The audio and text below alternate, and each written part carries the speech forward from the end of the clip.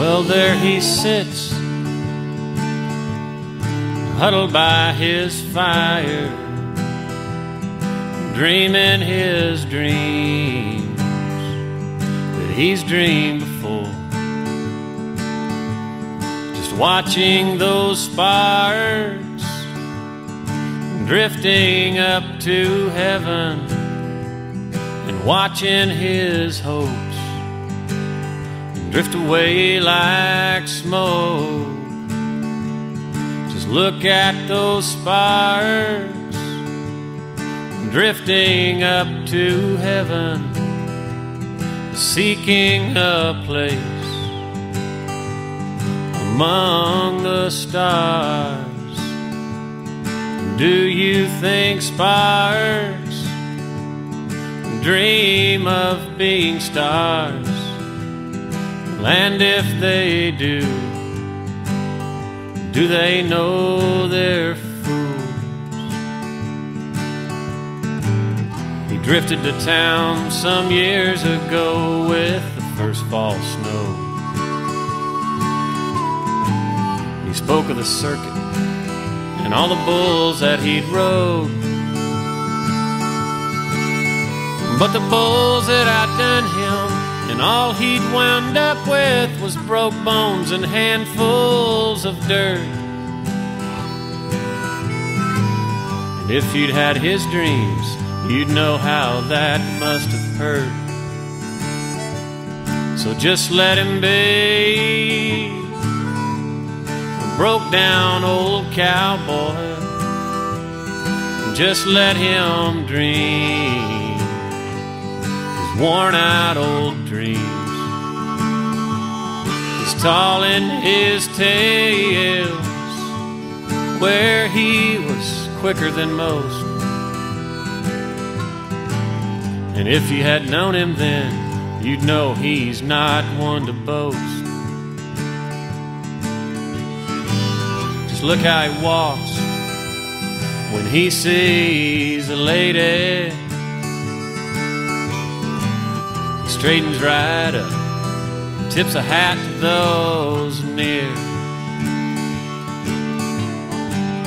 And look at the kids 10 steps behind him, whispering things they think he can't hear.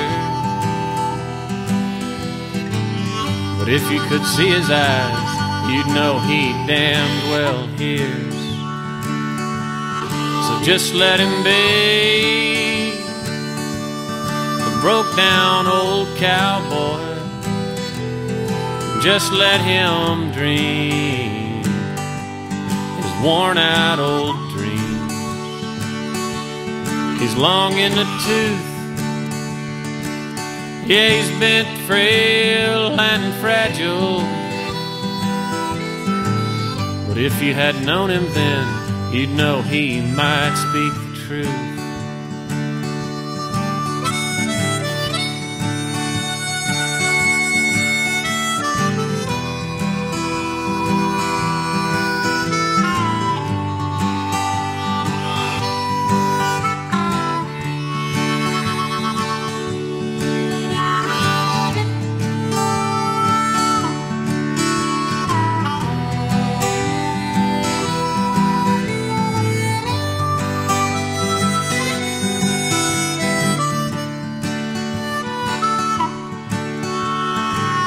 We've all got our dreams that we carry around.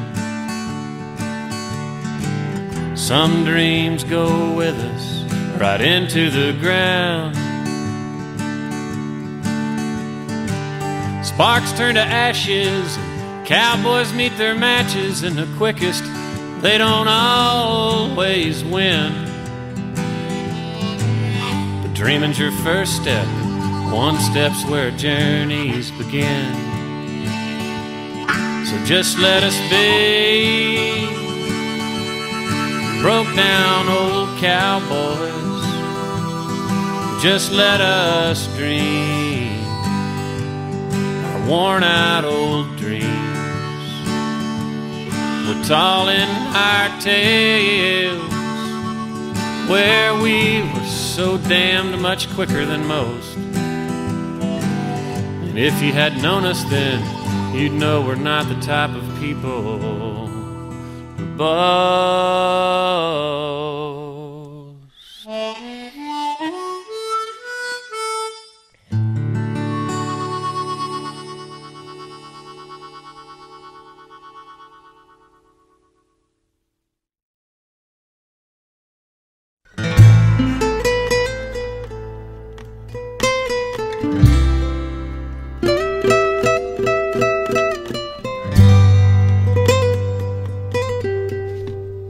The wind was hot and the sun was hard, and I was beaten, my mare was tired, and the fence line I was riding stretched forever. My mind drifted off and back to Carmela, and her heart of black, and the things that she'd said to me yesterday.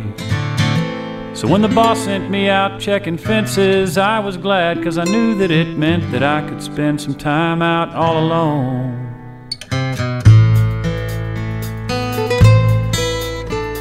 I wiped the sweat that stung my eyes, looked up and I realized that I was coming up on the south windmill.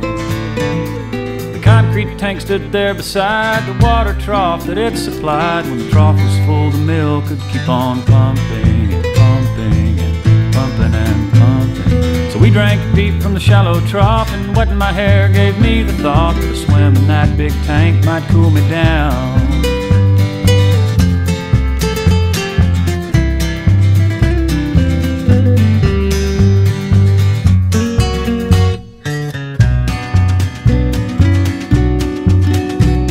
I shook my duds and hung them on the fence, climbed the wires to reach the rim, pulled myself on up and jumped right in. The water was cool down underneath, but deeper than I thought it'd be. There was no ladder and the walls were slick with moss. Sure enough, I got cooled down when I found I had no way out, and the thought of a rat and feet then chilled my blood.